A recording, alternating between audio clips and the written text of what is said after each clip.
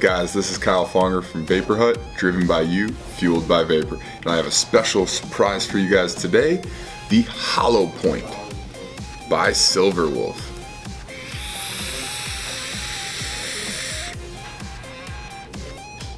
This thing's a cloud chasing machine. This is actually the first device I've ever used that's coated in delrin. It has an interesting feel to it. Some of the edges are a bit sharp, but overall the ergonomic shape that they put into this thing feels really nice in your hand. And I've been going back and forth between holding it in my palm to kind of holding it in my fingers with a gap there. Can't really decide which one I like more, but the shape of this thing is really nice.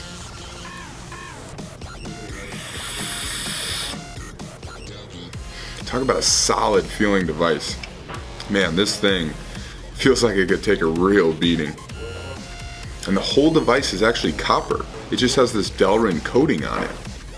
Here she is, the Hollow Point by Silver Wolf. On one side of the device it's engraved with Hollow Point. And on the other side you have this nice logo. It says Silver Wolf Customs, Flippin' Pride. And you have your serial number there. You also have a serial number right above the 510 connection. This is number 123, and I believe they only made about 200. The entire mod is a copper body sleeve wrapped with delrin. First mod I've ever seen coated in delrin. Here you can see the ergonomic shape where your fingers sit right in. It uses a trigger style button.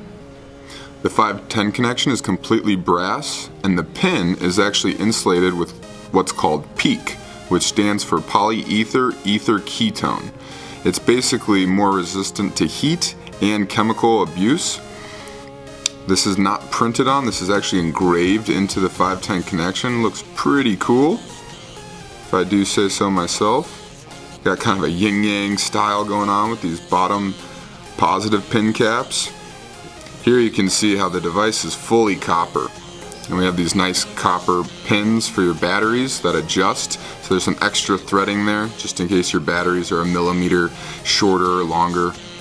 One thing I have to say about the body is some of these edges are a bit sharp. I found that the most comfortable way of using this is actually with my fingertips rather than with my entire palm. When I'm holding this like so, my thumb crease kind of digs into this edge here, and it can feel kind of uncomfortable.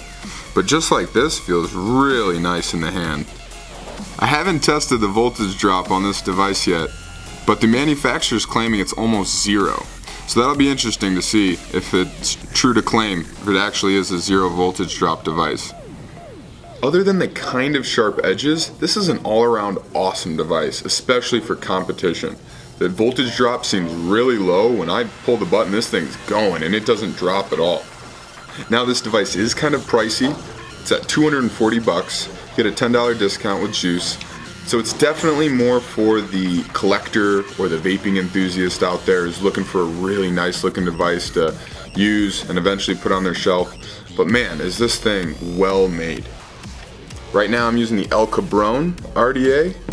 I'm running a Clapton zip recoil, 3 wraps, coming in right around 0.13, 0.14 ohms. And maybe in my next tutorial I'll show you guys how to build this thing, because the flavor out of this is just excellent.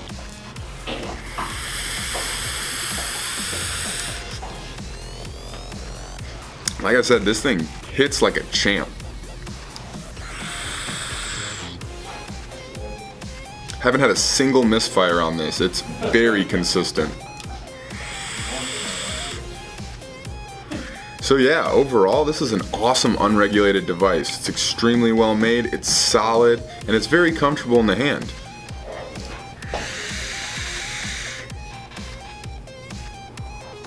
Well, I hope you guys have enjoyed this review of the Hollow Point by Silver Wolf Customs.